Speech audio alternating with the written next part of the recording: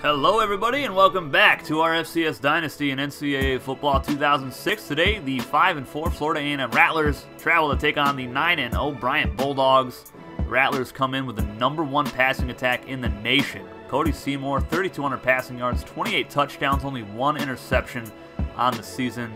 This offense is very dangerous, and this is probably the toughest test on the season left for the Bryant Bulldogs this year. Joe Corbett, their wide receiver, 1,500 yards, 11 touchdowns on 90 catches. Just an unreal stat.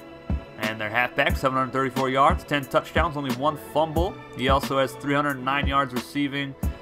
So just a lot of targets for this quarterback to throw to. Their offensive line is weak, though. So I expect Ruben Blueberry and Divine Adams to get in there, get some sacks. Maybe Stephon Okafor and Cy Summers get in there, maybe get a couple. Reggie Monroe, their #2 receiver, 1,182 yards, 9 touchdowns. Doesn't matter what overall the receivers have, they're just all nasty. There's so many receivers, 4 receivers. Morgan State was their first game. They beat them. Then they lost to UAB, and then Bethune-Cookman beat them by 1 point. They beat Penn, lost to William and Mary, lost to South Carolina State by a touchdown. So 2 of their losses were by 1 score. Then they went on a 3-game win streak here, leading up to the Bryant Bulldogs football game. I do have the Bulldogs winning this one. I think they have too much on offense. Their ground game is too nasty, and I don't think the Rattlers have enough on defense to stop Brandon Allen and A.J. Jordan. But I will see you guys down on the field here in a moment. I'm Brad Nessler, joined in the booth by Lee Corso and Kirk Herbstreit. And I hope these fans are as bundled up as I am for today's matchup between the Florida A&M Rattlers and the Bulldogs. The season's almost over as these 2 ACC teams are set to go to battle. And here come the Bulldogs. The Bulldogs are much too powerful to be stopped in this game. Kirk, what are your thoughts? The home team is led by their running back. Now, I had a chance to talk to him about this game, and believe me, he is ready to run all over this defense. Coach, I expect him to have a big game on the ground. I agree with you on this one. I really believe that these guys are going to do it. Well, there it is. You heard it, folks. Now let's take you down to the captains at midfield. Everybody's picking the Bulldogs today. Here is A.J. Jordan. He needs 54 rushing yards to reach 1,000 on the season, and that will make him and Brandon Allen the first set of teammates to rush for 1,000 yards each in a year. Here's Brandon Allen breaking a tackle, gets in the open field up to the 42-yard line. It doesn't matter which halfback they give this ball to. They're both just going to tear the defense up. Here's Allen again, jukes to the outside. He's too fast. Brandon Allen high steps for 20 yards, and the score. Touchdown, Bulldogs. Brandon Allen's 24th rushing touchdown of the season. And we get to see the fiery offense of Florida A&M here in a moment. Cody Seymour just has a rocket for an arm, and I'm pretty excited to see him toss it. Here he is, going to throw it right now, and he's picked off by Cy Summers. And Cy Summers returns it up past the 20 to the 16-yard line. That is just Cy Summers' 3rd pick of the year. Returns it up to the 15. And a little bit of showboat, and he's pumped up right now. He knows it's a big game. The Bryant Bulldogs have their division wrapped up. They'll be seeing either Savannah State or South Carolina State in the ACC title game. First and goal. Montanez going to throw it, and wide open in the end zone is Lester, the tight end, for the score. Montanez now has 18 touchdown passes on the year. He came into the game with 1,946 yards passing, 17 touchdowns, 14 picks, 140 yards on the ground, 5 touchdowns, and he also has fumbled it twice this season as well. On the ensuing kickoff, we all know what's coming, right? We know it. On the return, that's Corbett, Joe Corbett, their star receiver, and he's up past midfield. Brashers, the kicker, drags him down out of bounds inside the 40-yard line. So it wasn't a touchdown, but it was a very exciting return. Seymour going to throw it. No, he's going to take off. He's got the first down. Great run by the quarterback, who's not really known for taking off with it. Seymour will throw it this time, and he finds Monroe for the first down inside the 15-yard line. Now 3rd down and 4. from the 6-yard line. Seymour, left side, overthrows his target. And Florida A&M is going to send down the field goal unit. Kick is up and good. It is now 14-3 as the Rattlers find the scoreboard for the first time today. A.J. Jordan in the backfield. Montanez is going to hand it off to him right up the middle. Oh my goodness, trucking through everybody. That was nasty. Let's take another look at this. Put that in the highlight reel. Wow, broke 3 tackles. Brandon Allen with a carry. Left side, taken down in the open field at the 40-yard line. We've seen that time and time again this year, him getting taken down in the open. And Allen breaks the tackle this time, picks up 8 yards. 93 yards today already in the first quarter. Montanez gonna throw it. Brandon Allen's wide open in the flats. Breaks the tackle. Nice spin move in the open field. Brandon Allen is gone for the score. His 5th touchdown catch of the season. And that was a vicious spin move. He put on the spin cycle twice right there. You can't teach that, folks.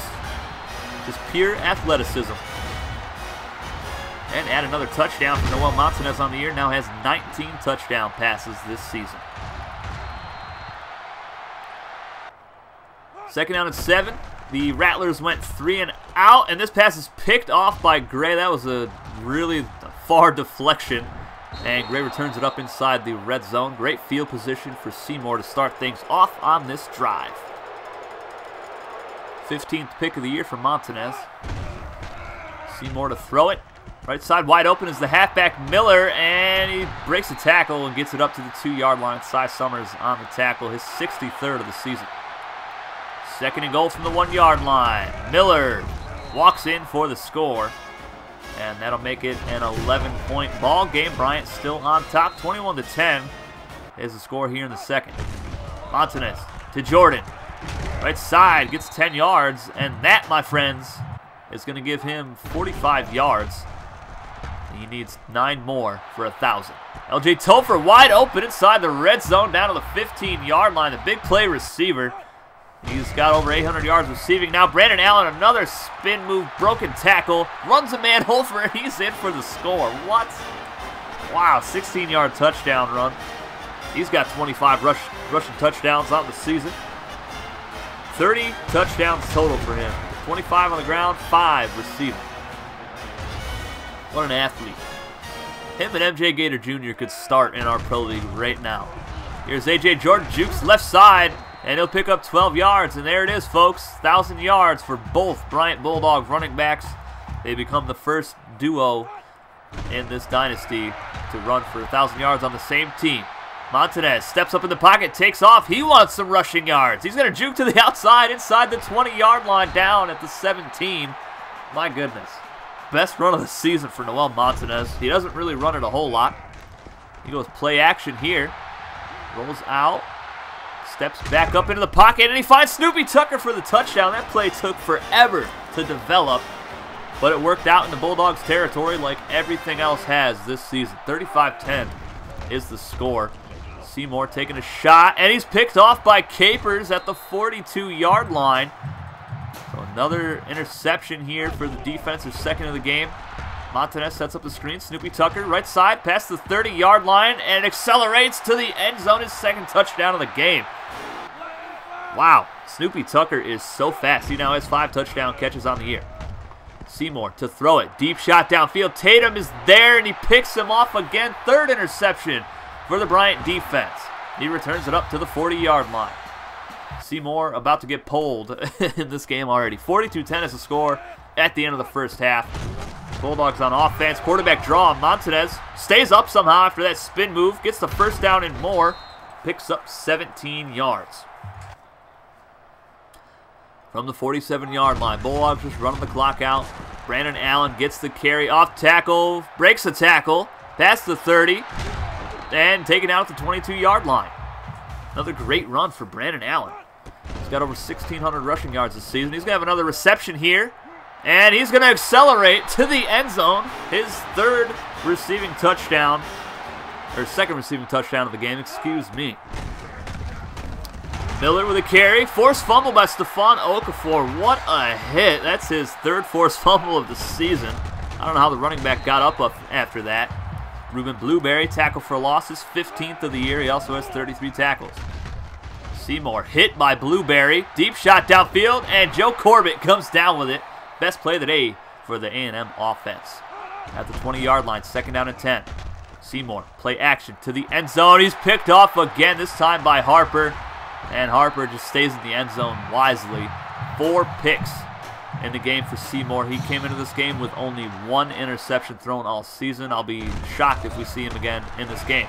A.J. Jordan gets a carry, breaks a tackle, picks up 8 yards. Tack on 5 for the face mask.